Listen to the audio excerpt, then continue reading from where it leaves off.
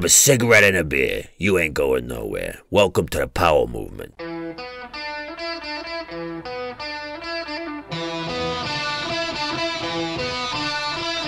Welcome to the Powell Movement. I'm your host, Mike Powell, and this week we have a business episode. My guest is sports agent Ryan Runke, and we talk about how the hell he's done all that he has in his life. Ryan took the non-traditional route to finding success in the world of snow, and he's had some amazing jobs along the way to becoming an agent. And when I say agent, don't think of Jerry Maguire. The only thing Ryan Runke has in common with Tom Cruise is that he's one of those guys that you either love or hate. There aren't too many people in the middle with Runke, and most people love him. Before we get into the show, I want to ask you to follow me on Instagram at The Powell Movement. And speaking of Instagram, I'm going to be running a bunch of contests on the gram this season. Make sure you look at the image I put up each Monday to find out what you need to do to enter and win. If social media contests aren't for you, don't worry. There's more. You can sign up for my number 2 on my website, and that will get you entered for a drawing of Spy sunglasses. I will do that drawing on November 1st as well. So if you didn't know, Spy is a sponsor of the show, and I need to thank the rest of my amazing sponsors. They are Evo, Rescue Water, Outdoor Research, and the 10 Barrel Brewery for making the show happen. Please use the codes in the ads to save some money on things you're going to need this winter. And now, let's talk to Ryan Runke. So life of the sports agent allows you to work from home a little bit? My life as a sports agent means I work from home 100%. I do not go to the office. I have an office in my house. And home for you is? Redondo Beach. I know that we have a hard stop. Yeah, I have a hard stop in 45 minutes. Then I'm going to jump right into it, and we might skip inappropriate questions because your career, you've done a shit ton of stuff. We know each other from K2 days and have seen each other around since you left K2, but you're a sports agent. You've spent a lot of time as a team manager in the world of snowboarding. And before we even talk about your snowboard career, we're going to talk about your life and times and how you kind of got into the snowboard world. Your younger life is a mystery to me because no one's really writing articles on the sports agent and where he grew up. But I do remember, I think you were from Kansas. That is correct. Do you spend your whole childhood in Kansas? The greater part, like from 4 years old till about 16 or 17, I moved to Colorado when I finished school. Parents stay together? Do you guys have money? What was the life like for a young Runke? I grew up in suburbia, straight up. Mom and dad, one sister, nice house, nice neighborhood. I was a full ticket jock, actually. Like a team sports jock? Team sports jock, played competitive soccer since I was like 6 years old. By the time I was like 10, I was on the junior national team and on the traveling club team, and we won multiple national championships. And I was on varsity as a freshman going into high school, starting varsity as a freshman. After my freshman year, I was already recruited by Creighton University to go play soccer there when I graduated high school, 3 years out. Granted, so I'm 15 at the time. I'm training with 19, 20-year-old men. And I cut and I blew my knee about 45 degrees inwards. That was it. It was over. And this is amazing to me because anybody who knows Ryan Runke these days or has seen Ryan Runke probably since 2000, you look the opposite of anybody who would play team sports. If I were to look at you, I would think you were the kid growing up that would want to punch the coach and say, fuck you. But you were fully engaged in team sports. Just soccer. But yeah, fully engaged in team sports. Did you do anything else other than soccer? Was there skateboarding or skiing or snowboarding? Because I think you're probably around 40, 42, 43-ish. Don't date me, dude. I'm 39. Sorry, man. Honestly, I didn't pick up skateboard or snowboard until I was 15, after I blew my knee apart, when I first recovered. Because I blew my knee apart and I tried to continue to play soccer, but I wasn't at the level, like at that national level anymore. And so the frustration set in. If I wasn't going to play at the level I was used to playing at, it was over, Like, if there wasn't a future for me, it was gone. So at that point, when I started to get better, my knees started to get better, that's when I picked up a skateboard and a snowboard all in the same year. And, I mean, we had a small resort in Missouri, like an hour from my house. And, yeah, that's kind of what led to, without me blowing my knee that first time, my life path would have been totally different. When soccer ends for you, you just crushed? Because that's what I'm guessing your whole life's all about until you blow your knee? Mm-hmm. Trying to figure out what to do? Is that how skateboarding comes into the picture? Yeah.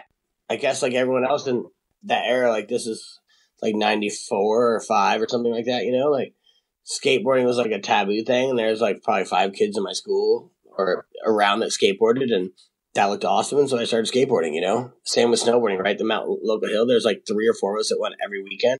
We thought we were cool. That's what we did, and we just loved it, you know? What did you look like at this point? Because I'm thinking Ryan Runke jock, but I can't get the picture out of what I know out of my head. So, like in high school, what kind of kid are you? Are you like a punk rock kid, or has that not started yet? It quickly switched over when soccer was over. I kind of turned into the little punk kid, you know? Punk rock music and Bad Religion and that type of stuff was where my life went quickly, you know? And is there partying in Kansas in high school? Because I wouldn't think there's anything else to do other than sports and partying. There definitely is, you know? Like, it's Midwest, right? Like, this is the middle of nowhere, right? This is the city. Like, Kansas City's a big town, you know? I lived in suburbs just outside of the city. And actually, the final school I went to was a alternative school, private school, so it was a lot more loose. And it was actually downtown. I went like downtown and kind of the more, we'll call it ghetto area of Kansas City. A lot more open liberal school where, you know, it wasn't your traditional public school. I quit that when I was a sophomore, and I switched to a different school because I just didn't like the public school I went to was very cut and dry, clean cut, you know, just suburbia bullshit. And after I quit playing soccer there and it was done, I got out of that place pretty quickly, you know? I just changed the group of people around. Like, I wasn't going to hang out at the McDonald's with the jock people and the cheerleaders. Just, they weren't my people, right? Right. And they never really were, I guess. I played sports. That was it. Like, I had a path to get my life somewhere, and then that ended. So my path changed. So I no longer had to interact with those people. I guess that's it. It's so long ago, man. Totally. After high school, are there any plans for college? Do you go to college at all, or do you just go straight to Colorado? No plans for college. I finished school a year early because I went to a private school, so it's really easy to, they can put you on a path to just test out. Like a lot of schools now with these kids, right? A lot of kids now, you can do independent studies or do it however you want. Mine wasn't that loose, but they allowed me to just rip through a year pretty quickly. So I finished after my junior year, graduated, and I moved to Colorado. My plan was just to go snowboarding. That was it. And what do your parents think of this? Because you grow up in suburbia, and I'm sure it's a decent life there. And I'm sure your parents thought you were going to play college soccer at one point, and they're all excited for little Ryan to go get his scholarship. And then little Ryan can't play soccer anymore. And then little Ryan's like, I'm not even going to go to college. I'm going to go snowboard. And I'm sure a parent isn't like, that's awesome, Ryan. No, my dad came from corporate America. I'm lucky, man. I got great parents, right? They've always stood by my side. I guess they just didn't understand it, right? They're like, all right, but what were they going to do? Like, I was a little bit of a rebellious kid. Like, it wasn't like asking. I did whatever I wanted, right? I was a bad kid, but just I was going to do what I was going to do. And I think I kind of still in that same mindset today in my life, right? If you know me at all. Yeah. I'm going to do what I want to do type of mentality.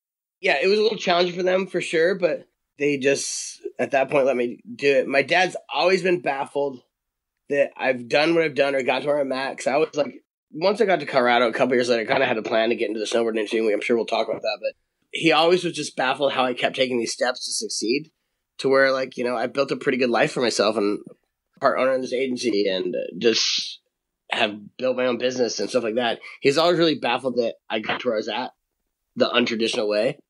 But I think now in today's world, I think untraditional is quite often, you know, a lot of people do it this way, but 22 years ago, it was not as standard.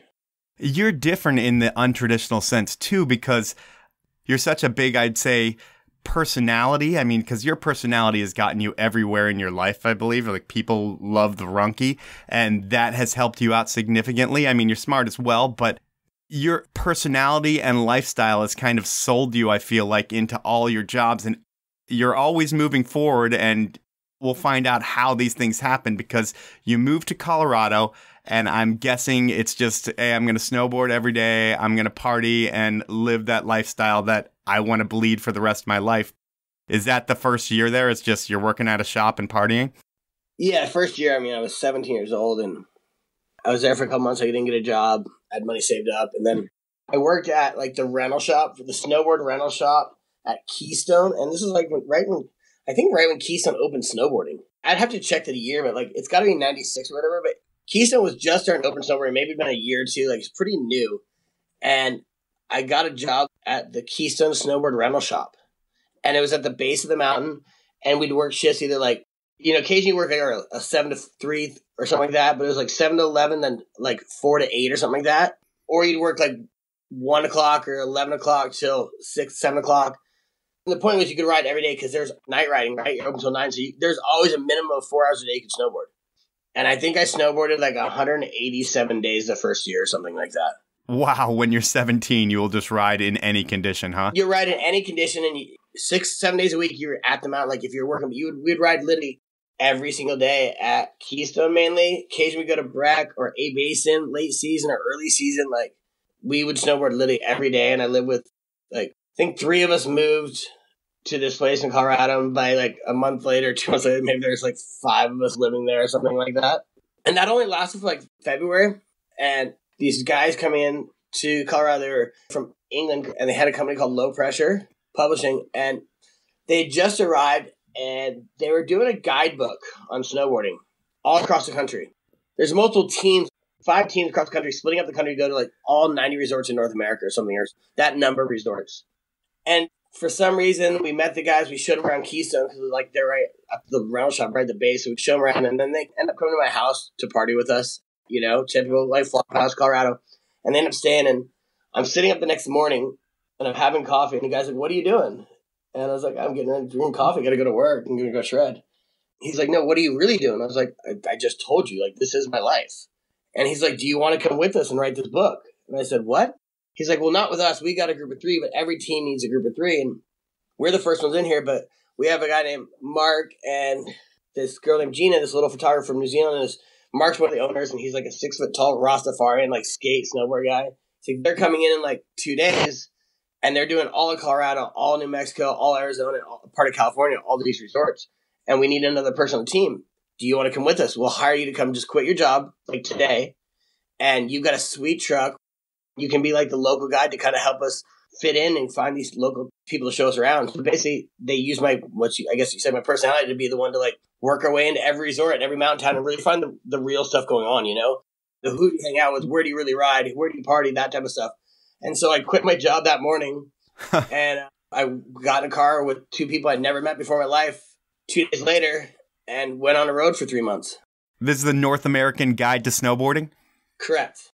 All expenses paid. You're 18 years old traveling with these dudes. Do you have to write anything, or are you just the connection guy? I was just a connection guy. Like, basically, I was doing the research, right? I'm not a writer. But I'm with the writer, and I'm with the photographer. So, yeah, all expenses paid, plus they paid me a little bit of money.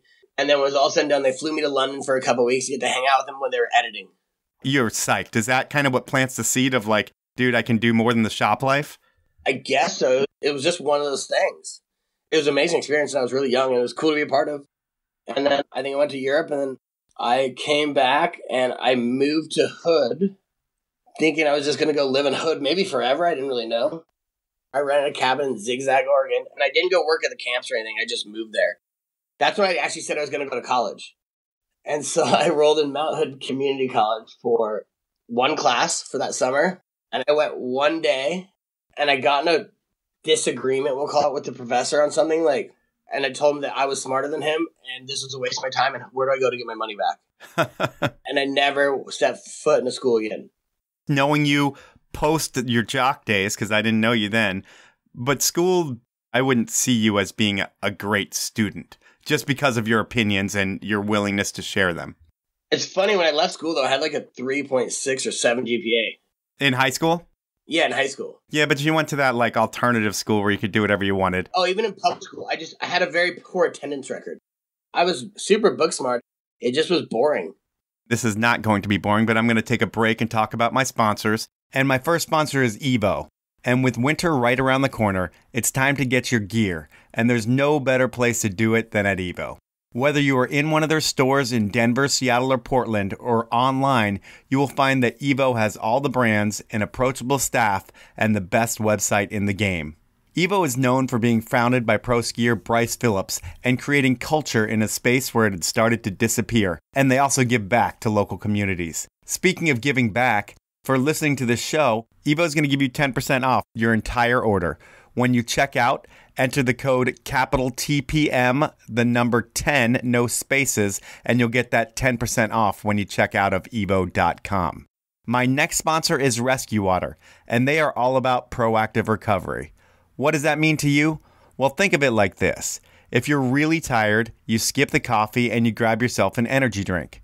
Well, if you really need to hydrate, like when you're done working out, getting off the mountain, or going to bed after a big night, skip the sports drink and drink a cold rescue water.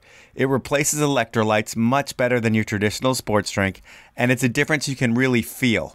Make Rescue Water work for you by heading over to rescuewater.com, that's RESQ water.com, and save 20% on a 12-pack case by entering the code RESQ Water TPM. That's all one word.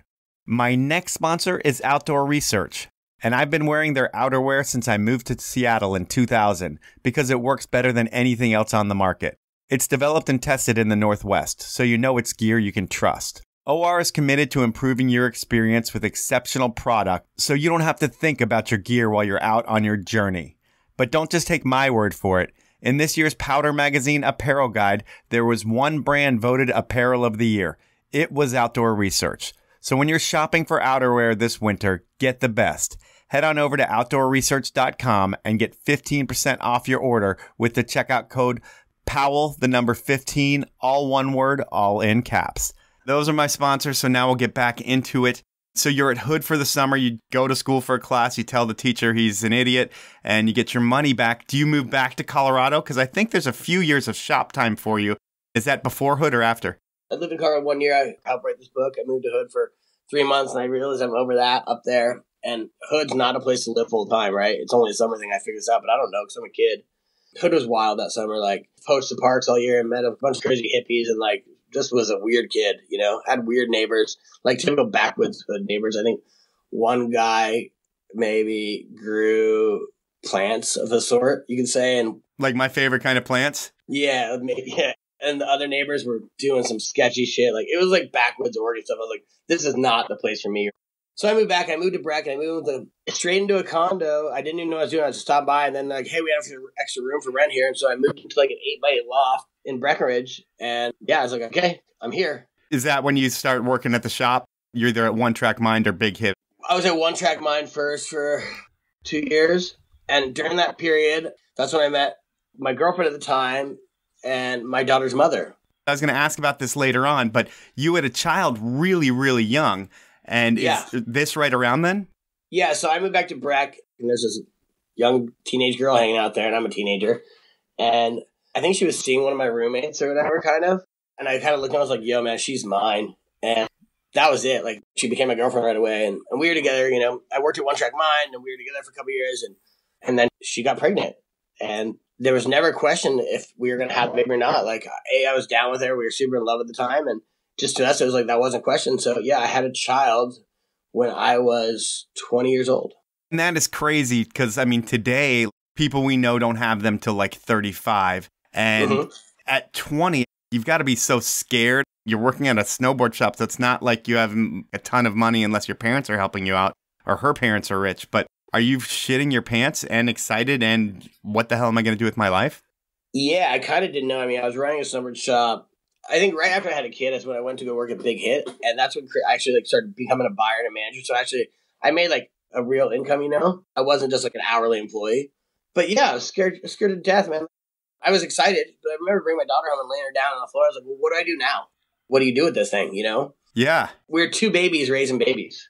I was 20 and she was 19, maybe, and we had this little kid, and that was it. And obviously, the greatest thing I've ever done in my life is raise my daughter, Skylar. That I couldn't be more proud of and in love with, and she's my best friend now, and she's 19. That's amazing. And she lives up in Washington, and yeah, she's amazing. So, like I said, was it crazy? Yeah, it was absolutely nuts, you know, but it was awesome. It just kind of all happened. At 20, you don't really expect to have that responsibility thrust upon you, and when you do, you still have to have another bit of a life, especially when you're Runke, and that's what you are, is like being out and meeting people. So you've got to have a little bit of both, I would think.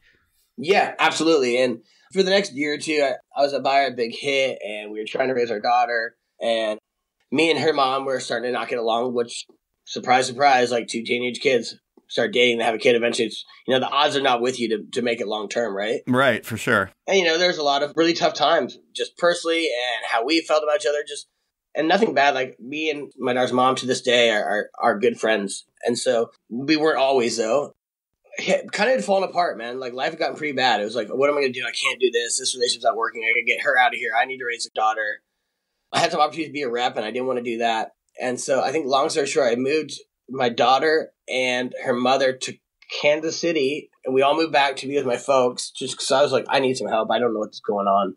And I moved them home, and my parents were like supportive, and I was just like, I was home in Kansas for like a month, and I was like, all right, they're safe here. Like, my daughter's safe, and her mom's kind of being looked after by my parents a little bit for help. And I packed up like 3 bags of clothes, and I think I had $3,000, and I drove to California knowing one person, and knowing that if I wanted to really get into this industry, like really get a job in the industry, I had to go to Southern California. So I just packed up, and I was like, all right, Mom, Dad, you need to help look after them. Like, I got to go. Like, here's some money for them. I've got this. I'm out of here. And I was 21 or 22 maybe. Whoa, so you left your girlfriend and daughter with your parents? Well, me and my girlfriend had pretty much broken up, right? It was more like, make sure that they're safe and they have a place to live and stuff like that. But we're not together anymore, or it's not good. And so I got them settled in Kansas City, then I left and I moved to California by myself.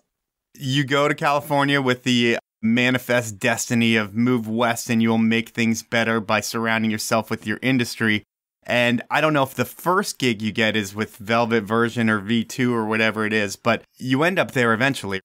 That was like within like 5 months of moving there. Like, I moved to California, I think within the first week or two. I knew a couple of people, right? I knew this guy named Travis I used to work at One Track with, and he was maybe working at Nixon. I stayed with him for a little bit. He knew someone I knew someone that was another Colorado kid that was at like swell.com, and it was like some skate thing too. It was like an online, big, like a CCS. So right away I have a job as a customer service there. It's horrible, right? I'm in a call center. But like, I do that for 3 months and whatever. I only know like a handful of people, and I'm with someone I know, and we're going to the office of Virgin of Velvet Recon that was at the time independent. And I walk in with a friend of mine that was going to go visit this friend that worked there, and I was pretty hungover and like, whatever, I'm just cruising. I don't know anyone in California still, or very few people. And the owner of that company walks out of his office, he sees me, and he's like, oh, he knew me when I was a buyer at Big Hit, right? Okay. I had met him the first year they launched. And he's like, what are you doing here? I was like, I don't know. I'm just cruising. I'm trying to figure it out. He's like, come talk to me. And so we go sit in his conference room or his office and talk. They're small. And obviously it was a company that failed. Even after K2 bought it, it failed. Or they got rid of it. But at the time, it was doing all right. And he's like, I walked out in his office to shoot the shit with him. And I came out as the team and marketing manager, which I didn't know what that was. And I think he paid me like $34,000 a year. And I was like, oh, I'm rich. Right. This is awesome. And I knew nothing. Like, team management was still in the beginning of this. This is still pretty new, right? It's like early 2000s, but I didn't know what I was doing. And these industries aren't like Fortune 500 companies. When you get in there and you're the marketing manager and team manager back that early in the company, it's like, all right, so what are you going to do, Ryan? Yeah, no, I literally made up what I did every day at work. Literally, I was making it up every single day, trying to figure out what to do. Like, and then we're going to buy ads, and then we're going to go shoot ads, and then I'm going to deliver it. I remember delivering ads to Transworld on like a CD, like with the final ad.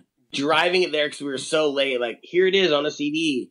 This is it. Print this and put it in the magazine. And like, so rogue. And I met some amazing people working there. Like, some amazing talented athletes. Like, I worked with Jeremy Jones for a long time when we started Recon. He's still a friend of mine today. And Jana Mayan was on Velvet, one of the best female snowboarders in the world ever to this date, I'd say. And I traveled with her for years. And she was actually like in my wedding when I ended up getting married down the road. And I met my best friend through that this day, Eli. Like, it's kind of the start of it all. Velvet was cool. I don't know if Version was ever cool. Version was not cool. And so we started Recon with Jeremy and Mitch Nelson. I don't know if Recon ever did much. I didn't. KT bought it and merged it back to the Virgin name. The whole thing was a cluster. You're there, Velvet's cool, you're trying to build Recon, and then K2 comes in, and it's K2 Inc., and they buy the brand, and it seems like, to me, because I was with K2 at that time, and it was Dick Heckman was the head of K2. His son comes in and helps drive Velvet and Version into the ground, I think.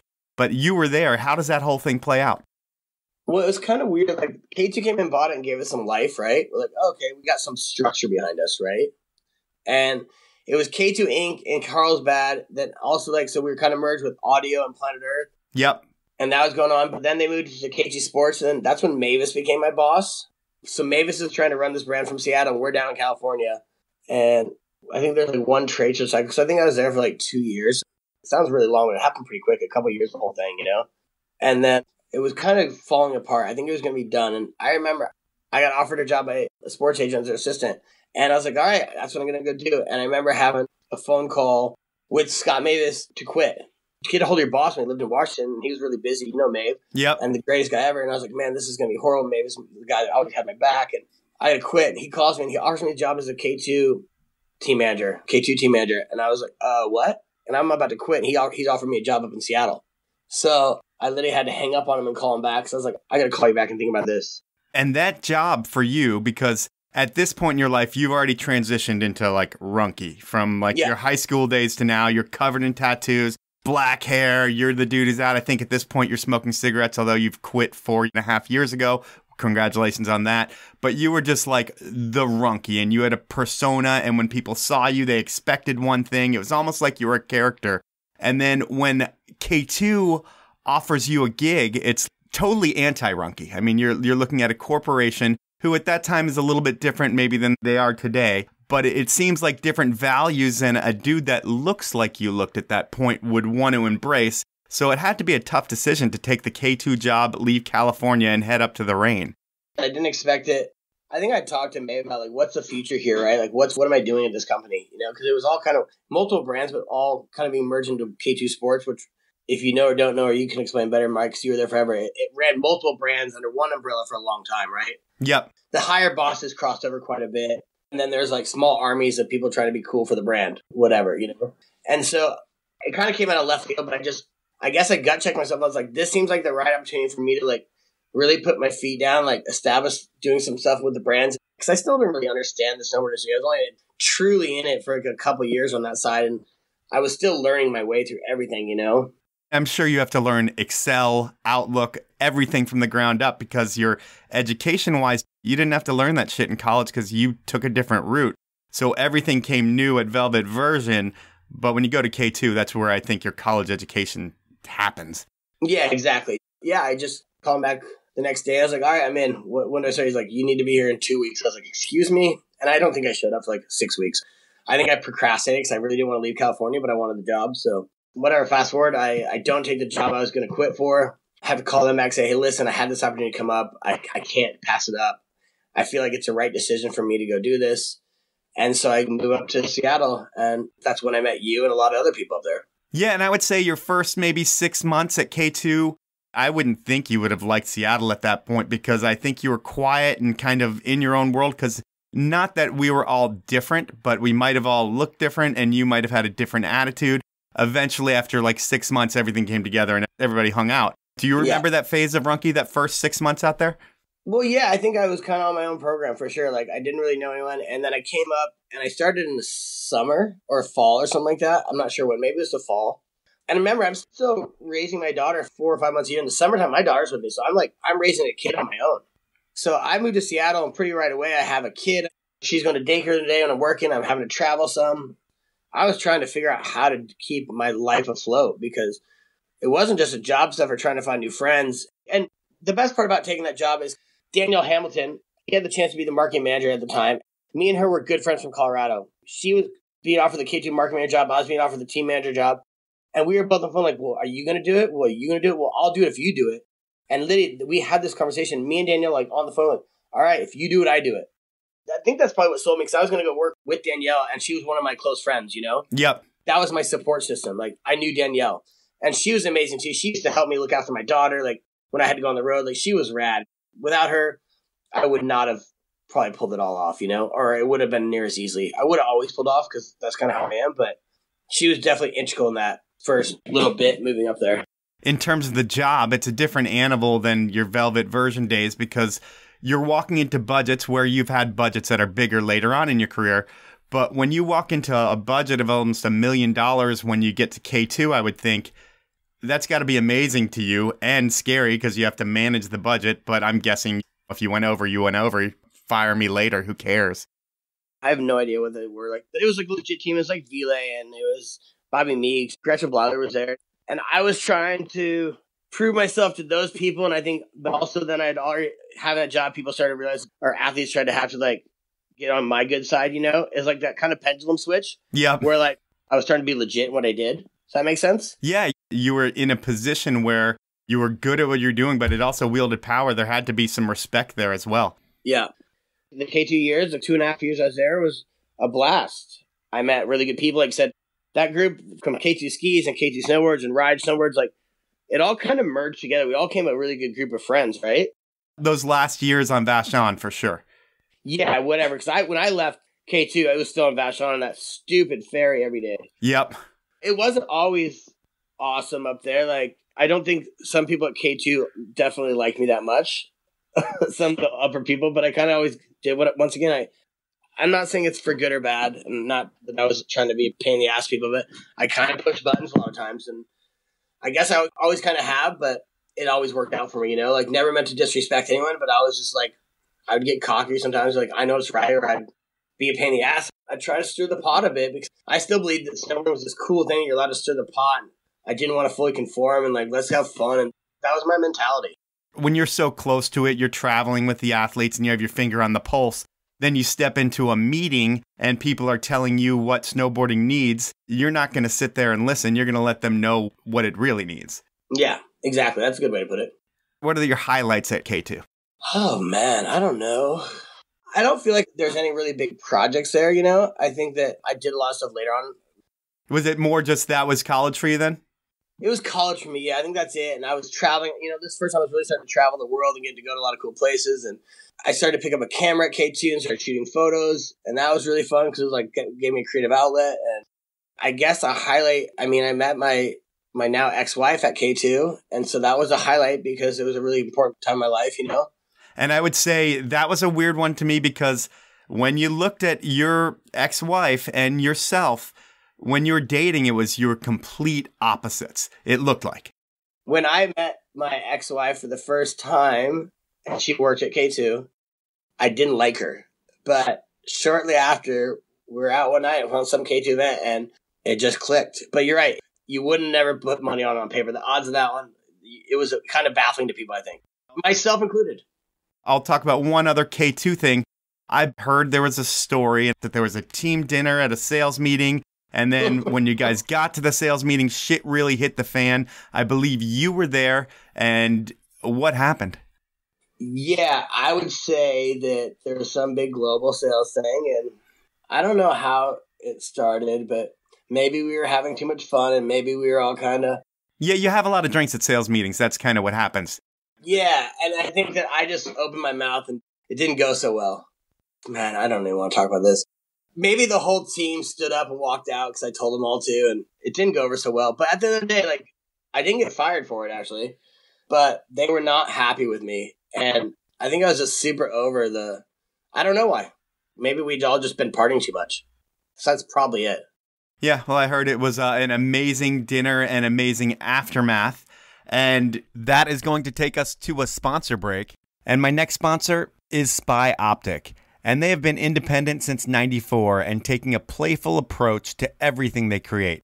They're killing it on the innovation game this season with their new electrochromic one-lens technology. If you haven't heard about the Ace EC goggle, it packs the power of 3 lenses into one by changing tints with the touch of a button. It's crazy innovation that creates one goggle for any light. It's the best goggle on the market, period. Check out spyoptic.com for all the details on the game-changing EC, as well as their newest athlete signature models and sunglasses. For listening to the show, the good folks at Spy are going to give you 20% off their entire site. When you check out of their site, use the code capital TPM, the number 20, all one word at checkout, and you will get that 20% off. My final sponsor is the 10 Barrel Brewery based out of Bend, Oregon. They are all about drinking beer outside and supporting snow sports and culture. And this year, they are doing something that no beer has ever done before. Not only are they creating a Pray for Snow lager, they've produced their own ski and snowboard film, Pray for Snow, featuring riders like Ben Ferguson, Eric Jackson, and Lucas Walks. They're truly giving back to snow culture, and you should truly give back to them by drinking their beer, preferably a lot of it. To find out more about the movie tour, beers, and pubs, head on over to 10barrel.com. Those are my sponsors. Now let's head back into the life of Runke. You decide it's time to move on. You've done all you can do at K2, and I don't know how you were offered the job with Rome, but you end up working with Rome and moving to Vermont, managing team and marketing over there, a brand that's much more fitting to the Runke persona. Yeah. It was the last winter I was in Seattle, so I guess this second or third winter, I don't know what it was, and I wanted to get married. I was going to get engaged, and I left. I was on the road for like 4 months straight almost, right? So I was shooting, I was driving trucks, sled, the whole nine, right? So I was not really coming home during the winter months. And I remember my ex at the time, I'm on the road, and she's like, I took a job at Burton, I'm moving to Vermont. So I'm like, whoa. And so a month later, I fly out to Vermont to see her, and that's where I proposed to her. And I was like, listen, she was more important to me than K2. So I got engaged. I would work out the west of the winter to like April or May, and I'll move to Vermont with you. So I moved to Vermont, like no job. Bought a house with my ex. We were living in the country, and I didn't have a job when I got there. I didn't have a job with Burton. I didn't have a job with Rome. I didn't know what I was going to do. But I just said that was it. I made that gut call that she was more important, and that was the right call, and I was pretty much over K2. So I picked up and I left, and I moved. And I was in Vermont for a couple weeks. I'm not happy. I mean, I wasn't ever happy about moving from Vermont, especially like I got there, I was like, what am I doing here? This is the middle of nowhere. Like, I'm not an East Coast kid. Like, I'm definitely a West Coast person. Whatever. I adjust to it, and I know people at Burton. I know people at Rome, and I started talking to Josh Reed. And I think it was about a month later, 2 months into work at Rome, that Josh gave me a job as global marketing manager. So I ran team. I ran all marketing. I ran it globally. I ran all trade shows. I helped oversee all the stuff in Europe. You name it.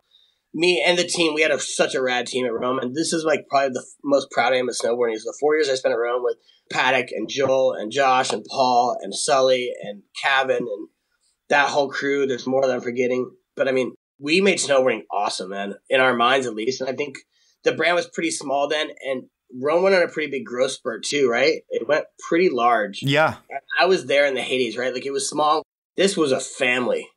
I loved it. I loved it for a while. You know, every job eventually you don't love, but it was raw. We did whatever we wanted. Our goal was to just piss people off. The difference between the brands, if you look at like mainstream mall chain stores, K2 was your Abercrombie and you became the Hot Topic.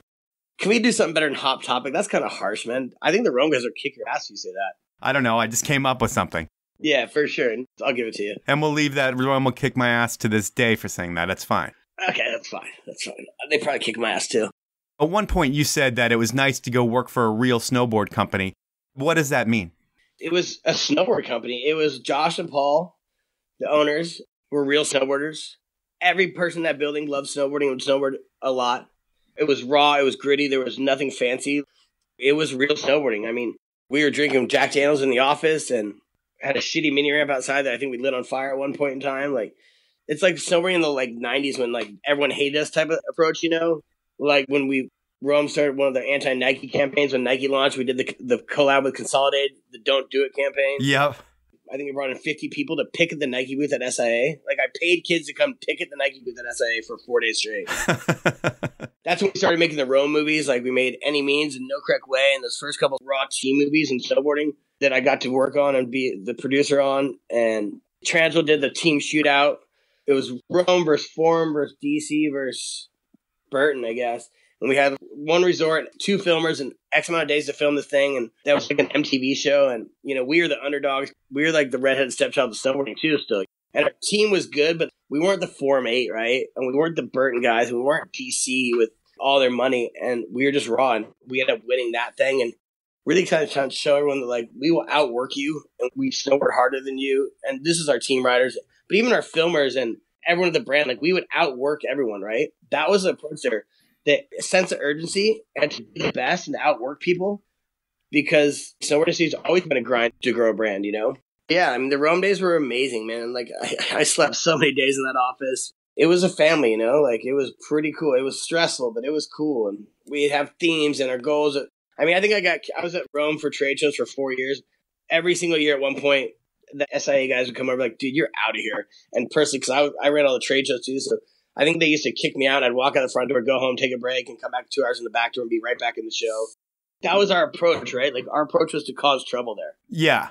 I was given that direction, or that was our direction. We are here to make a scene. And that's when trade shows mattered, and every buyer and everyone was there, you know? Like, those were the Vegas trade show days. In recent news, Rome, I think, was sold to Nidecker a few weeks back. And what are your thoughts on that? Yeah, I don't really have an opinion on that. If it worked out, good for them.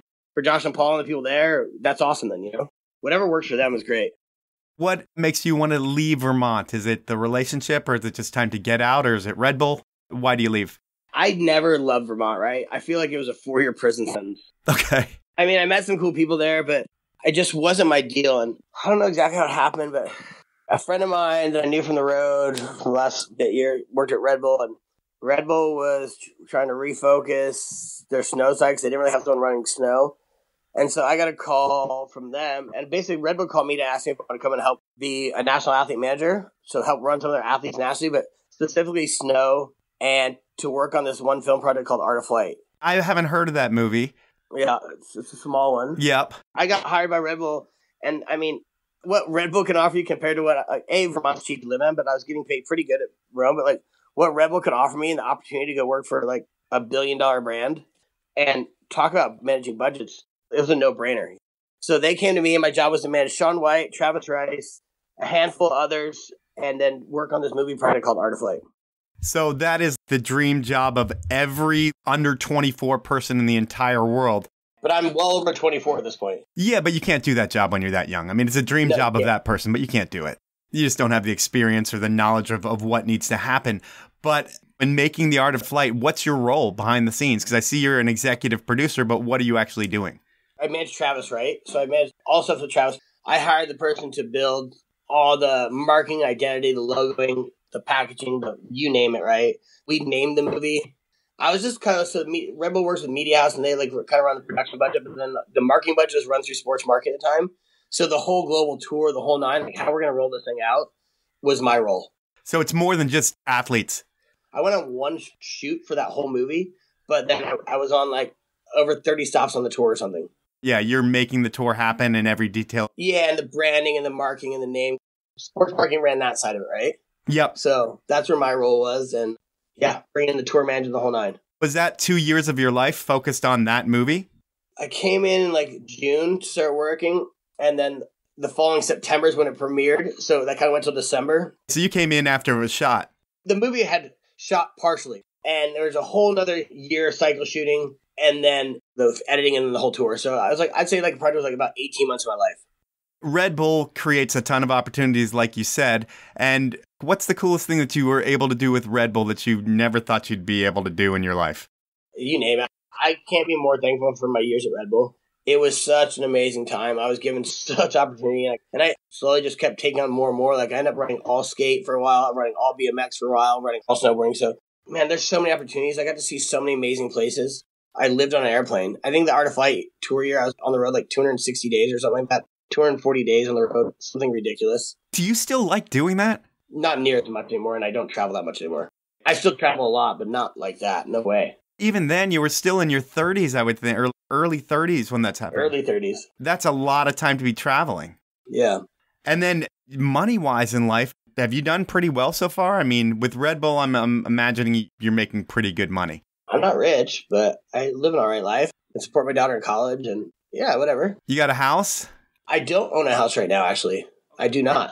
I would love to buy a house in Hermosa Beach where I live, Redondo, but it's about $1.5 million to do that just to get into something, and I don't really have that sitting around right now. So it's just really expensive here, Yeah. And so I've kind of just, I do fine. Everything's great. I've got a great lifestyle. I'm really happy, and I work really hard, and I've been blessed. I've had a lot of opportunities, but I've tried to take advantage of every one to make the most out of it, Yeah. I think that's the most important thing. Like, every step of my life has been a stepping stone. And I always saw everything as like, this takes me to here.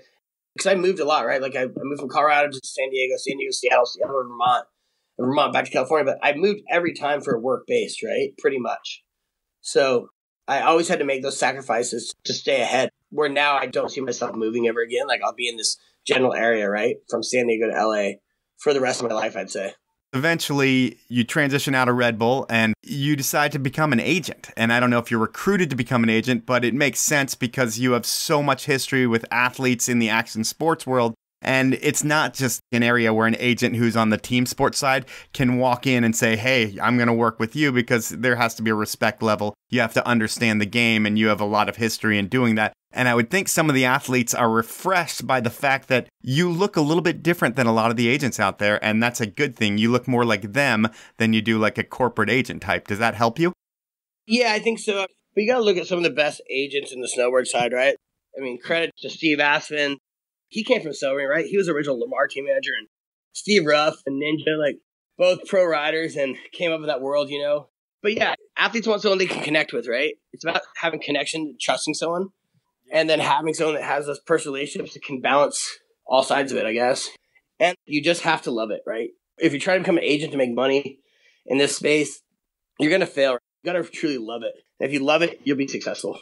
That stands for a lot of things, but you can make money doing what you do. I mean, you wouldn't be there if you couldn't do well. 100%. And it all depends on the athletes and what happens. And I was going to talk about your first agency days, but we're running short on time.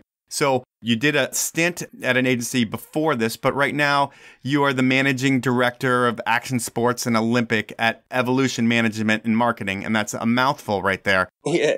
Evolution's really small, though. Like, I could write whatever title. I could change my title 5 times a day. There's honestly 3 main people there. It's the founder, Brian Samuels, which is the most amazing person I've ever got to be partners with or work with in my life. And Tom Yaps, that I've known forever, has been there for 10 years. And there used to be another partner that's no longer there, but there was like 3 of them forever. And then they brought me in, and now it's just 3 of us. But we've got a couple assistants and a couple other junior agents, and it's very boutique, and everyone works really hard. All 3 of us see eye to eye, right? We all work really, really, really hard, and we all don't take anything for granted. So my model hasn't ever changed, right? My model's like, I'm definitely not the smartest person in the room and never have been, never will be. The reason I think anything I've done has been successful is because work ethic, right? I will outwork anyone, and I'll work longer hours, and I will balance how to keep working while I'm out being social. It just comes down to actually really loving what you do and outworking people, I guess, and being honest to people. I try to really be honest to my clients and everyone and not be sneaky, I guess. I don't know if that's the right word.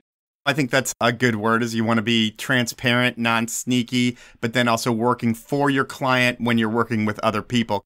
But this year was a crazy fucking year for you. You had Red Gerard. He wins a gold medal at the Olympics. I think the first gold medal at the Olympics. Correct. My favorite part of all of this Olympics had nothing to do with the competition, was just his family getting Gerarded. That was the funniest thing I saw throughout the entire Olympics. But for you being an agent, when you have an athlete like that who, I don't know if he was expected to do as well as he did, but he wins this medal, and all of a sudden he's on. You got to strike while the iron's hot. You're getting a million phone calls a day. What does your life look like in the days and weeks after the Olympics because your client achieved his goals? First of all, it was... highlight of my life. It was a pretty amazing experience to be with the whole family and to be there and be with Red. He was an underdog, right? For him just to make the Olympics was the goal. That was our goal. Like, let's just make the Olympics and go there. And then when he got to the Olympics, so like, let's just go make a final and go there. And he ended up qualifying first. And we're like, all right, we got a shot here. But everyone's seen it, right? It was amazing. And the media story of the Gerards and the 18 people they brought there. And when he says fuck on TV, which actually isn't even him saying fuck on TV, it's someone else saying fuck. So, yeah, it wasn't even him. And just the whole thing, it was chaos. And we had a plan in place. And I was there with Tom Yaps. I was there with my assistant, Ann Jackson, and the whole family. And I had other clients here. And Red's got his brother, Malachi, that's kind of like his road manager. Because being young, he needs someone to travel with him all the time. And obviously, I can't be everywhere. So it was nuts. The next couple of months were nuts. For Red especially, but even for myself. We were multiple trips to New York.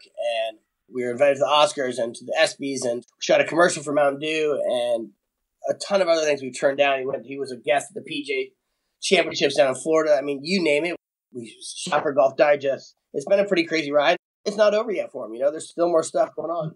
It's one of those things where in 20 years, if he wants, he's going to be able to get paid $4,000 to speak at something because he was a gold medalist. He wasn't a silver. He won the gold. And obviously, I've been to a couple other cycles of Olympics, one as an agent. This is the first time I've ever had a client win a medal, or especially a gold medal. So it was definitely eye-opening. Like, it's life-changing for these kids. It is absolutely life-changing for them. And it's such an amazing experience that hopefully I'll get to repeat multiple times during my career. And what was the dumbest or most ridiculous media request that you received? Oh, man. I mean, I can't even keep them straight. There's so many media requests and so many things. I don't know what the dumbest one was. I mean, the coolest, I think, is when he went on Kimmel, you know? I think that's the coolest stuff. That's not dumb, though. No, that's something anybody wants to do, but nobody wants to pose with animals in a zoo. But did the Japanese ask for that? We had some random small things, like he got offered to judge like a sand sculpture contest and stuff. We're like, no, like we're not doing that. There's some random stuff out of left field, right? Like, I honestly, I don't have that answer loaded for you. I'm sorry. I should have been prepped. I'd rather you not be prepped. And Ryan, I normally end these things with inappropriate questions, and I have some for you. Okay, let's go. I'll give you what I can. Okay, and these aren't bad. They're all kind of work-related because I knew you didn't want to go too far off the script, so I didn't. Thank you. You're welcome. So you've been in a lot of situations where I think you're working with people that don't understand snowboarding. And usually in those cases, it's some kind of outside media, and they're going to represent the sport wrong in the long run. What's the worst case of this that you've seen and you've had to step in and be like, no, you don't know what you're talking about? I think the biggest issue you see with that stuff is when you get around Olympic stuff, you have to be careful what corporate deals you're doing because you want to make sure you keep some control because, I mean, we could all go back to the guy in the sky, the Getty images, the type of stuff that the magazines put out that are just like so crazy. It doesn't even show. So they call tricks wrong, stuff like that. Yep. It's the mainstream media that you have to literally handhold and approve photos because they will put the dumbest things out there that are such a bad representation of our sport. And the problem is that half the photographers at the Olympics they've never shot snowboarding in their life, right? Why don't you take a fast photographer in the cold and let them try to go shoot snowboarding? They don't know what they're doing. And unfortunately, that still needs to be fixed, right? When it comes to Olympic snowboarding and that big ticket or that big table or that big platform, you know? Yeah, they need to do what Red Bull does and create a great portal where all the images are and people can pull from them. And Getty Images is not it. Question number 2 is, there was a time when you were the party. I mean, everybody was stoked to see Runke when he showed up, and everybody knew it was going to be a big night. Now, this might be in your past, but what is the most trouble that you've gotten in on a work trip? Oh, man, super loaded. I would say it would have been something in my Red Bull days. I think there's probably multiple opportunities at the Red Bull days. Trouble's a vague word, right? Yeah. Like good trouble, like no one's really in trouble. I'd say at the Red Bull days, there's a large handful of times that we push the envelope and me with other people from Red Bull and athletes of what we could get away with, and the company still accept it. Miami, San Diego for New Year's Eve, a lot of X Games days at the W Hotel in LA. I'll leave those ones out there. Those 3 are some good examples of some pretty heavy party situations. They're pretty heavy, pushing the limits. And now one totally different. So you're an agent. You see the deals from behind the scenes. I have a podcast. I have women on this podcast a lot. And when I do, we talk about how women don't make as much as men in snowboarding or any other sport for that matter. Now, you're the guy that makes money happen. The brand pulls the number up and you negotiate it. But why don't women make as much as men in action sports? There's some cases they're starting to. I think it's really rad to see people like WSL just did it, but respect to Jake and Donna Carpenter for always making the U.S. Open to snowboarding equal prize money. They've been done that forever, so I'd like to give credit to them on that. I think that you're actually seeing a shift because maybe it's not as many women are getting paid, but there's some of the women are starting to make as much money now because female Gen Z, that client out there, that's who's buying stuff. And so it's starting to flip. Why in the past? I don't know, but even when I was at my Rome days, like Marie Francois, we took care of very fairly. At Red Bull, there's women there get taken care of very fairly. More than a lot of guys. I don't think it's as bad as people think. I think there's fewer females getting paid, but that marketplace, there's just as many women athletes as there's men, too, now. It used to be I don't really even work in skateboarding that much, but like there was like 3 skateboard girls, you know. Now there's a lot of women that skateboard that are really good. And in every sport, women's surfing is so powerful, you know. And women's snowboarding, there's as many pro women snowboarders, there are almost as many women as there is men, you know. Like if you go to a contest, you'll see almost equally as many women in the contest that are at top level. You know, hopefully in 10 years we might see it almost be 50-50, you know, pretty dead even. Okay. And there's a lot more women in the space, working in the space, and they're smart and they're intelligent. I mean, back to the company days, right? How am I at Rome supposed to market to teenage girls, right? That's horrible. I don't know how to do that. You need to have people that understand the space, right? So I like to see it becoming very equal and very gentrified, maybe the word, or just, gentrified. It's open opportunity for everyone out there.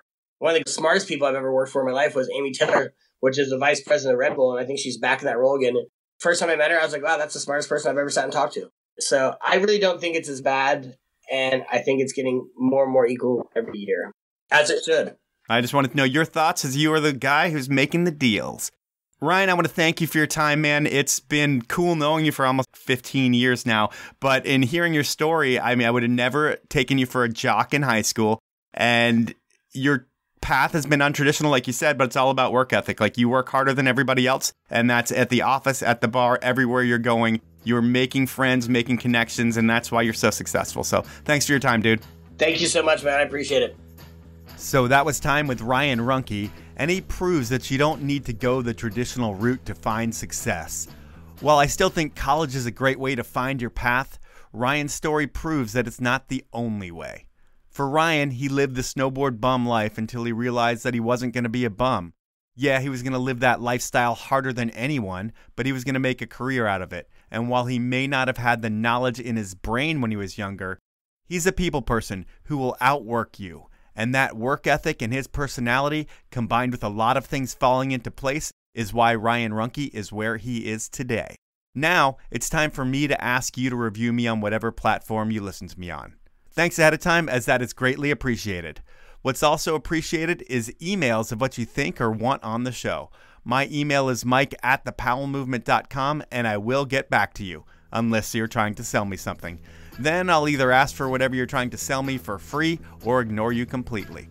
Finally, I want to thank my sponsors for making the show happen. They are Evo, Rescue Water, Outdoor Research, Spy Optic, and the 10 Barrel Brewery. Have a great week, everyone.